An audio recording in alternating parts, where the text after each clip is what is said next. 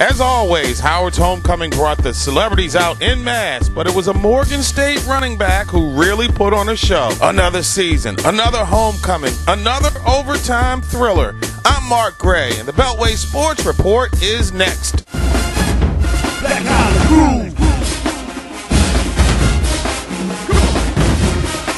Terrence Howard, Diddy, and Keisha Knight-Pulliam were part of the standing room only crowd at Green Stadium for Howard's homecoming 2008. But the real star of this show was Morgan State's Devin James, who had a career day, 219 yards and 2 touchdowns, and the Bears would need every one of them. The top-rated defense in the FCS subdivision put the clamps on the MEAC's best passing attack, holding Howard to just 208 yards. But Howard's aerial attack found its rhythm when Floyd Hagler connected with Arlandis Hood for a 20-yard score. Then freshman sensation Willie Carter hauls in his 6th touchdown catch in as many games, and Howard grabs a 14-10 lead in the third quarter. It would stay that way till the fourth, when James then gives the Bears the lead by doing what he does, taking it to the house from 32 yards out to make it a 17-14 game.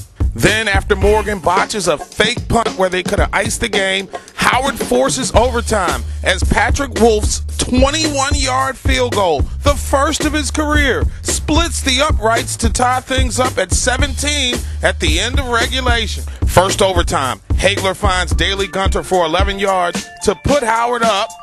Then James comes right back from 4 yards out, and we're tied at 24. Second overtime, Bears get the ball first, and Keith Lee scores from 3 yards out, 31-24 Morgan.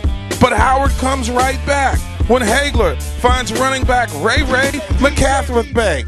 But Wolf's extra point hits the upright. Elation for Morgan, heartache for Howard as the Bears win their 3rd straight in overtime over the Bison, 31-30. I'm Mark Gray, and that's the Beltway Sports Report for Sports Groove TV.